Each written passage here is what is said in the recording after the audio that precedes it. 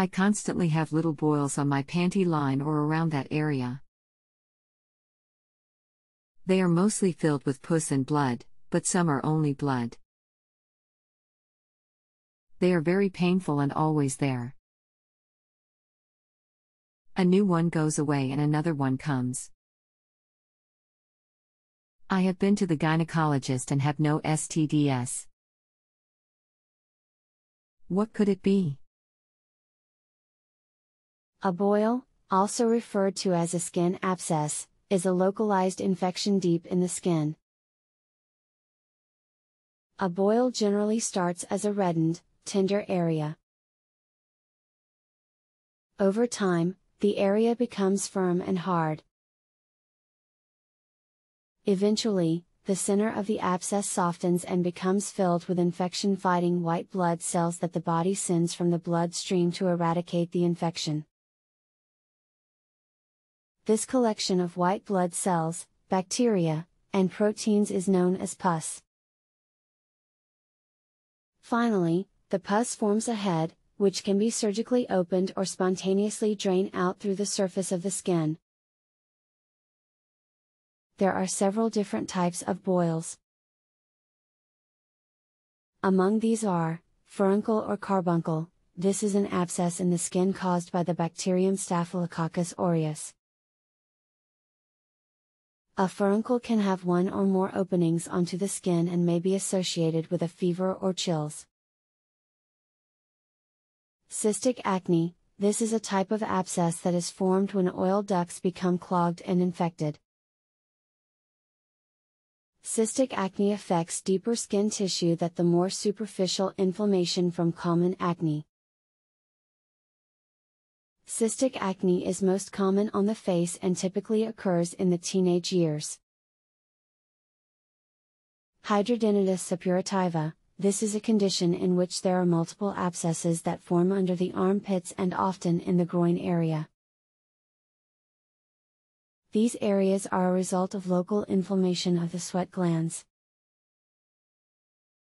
This form of skin infection is difficult to treat with antibiotics alone and typically requires a surgical procedure to remove the involved sweat glands in order to stop the skin inflammation.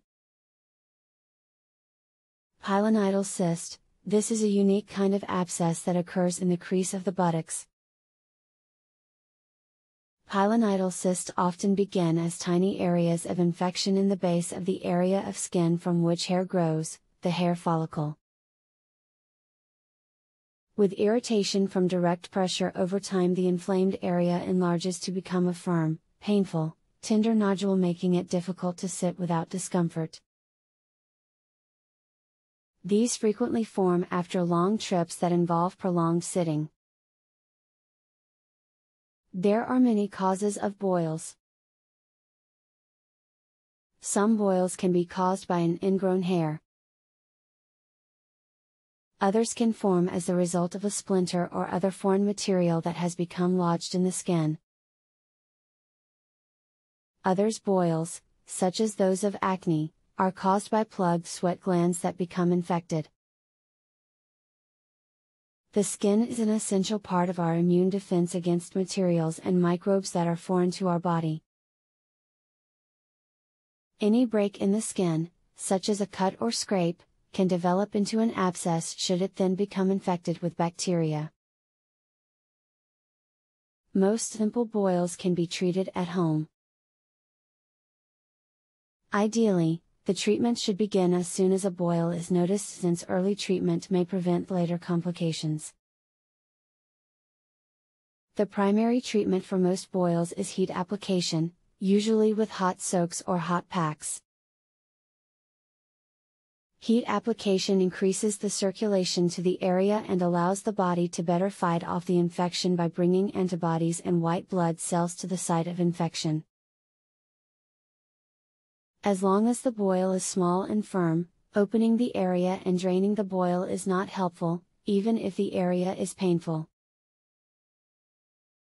However, once the boil becomes soft or forms a head, that is, a small pustule is noted in the boil, it can be ready to drain.